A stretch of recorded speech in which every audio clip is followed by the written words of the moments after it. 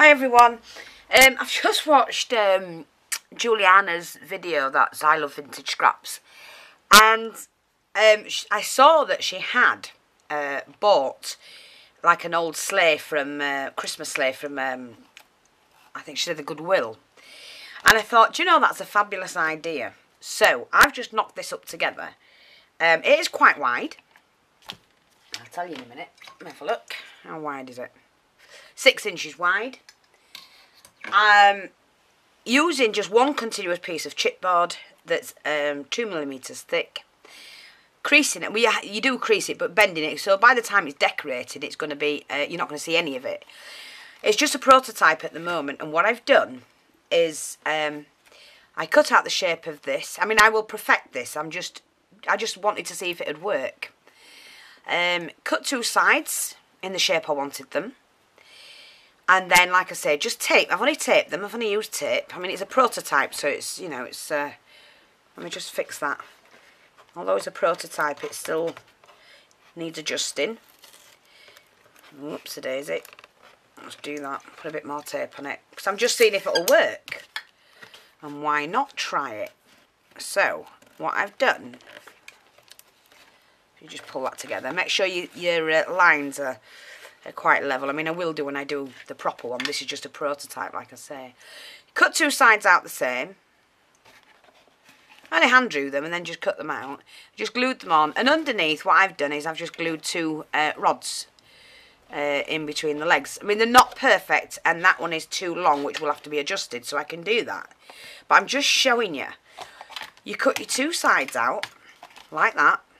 You get your piece of chipboard, and all you do, I've shown you how to do this before. When you're bending thick, I mean, this is 2mm chipboard, so it's quite thick. All you do is you take your strip, and then you press down like that, because it is quite stiff. It will not bend how you want it to bend, you know, without creasing anyway.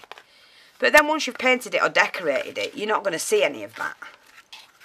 And, you know, just be a bit more flexible with it. So just do it like that. And you can see it bends into shape. So then you can attach your sides to it. So that's what you do.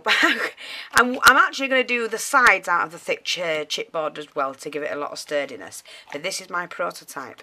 And then the seat. Well, of course, you can make the seat out of the same stuff. And really, what I'd need to do is to score this properly. So I'm just going to get my... I'm just showing you how. What can I use? Let me just use one of these, see if this will work.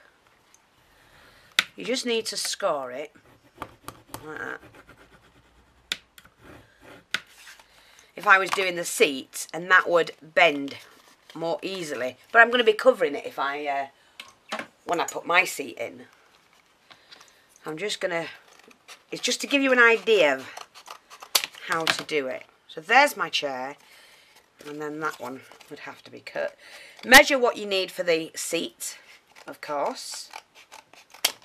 And this isn't going to fit because it's not cut to measure. I'm just showing you.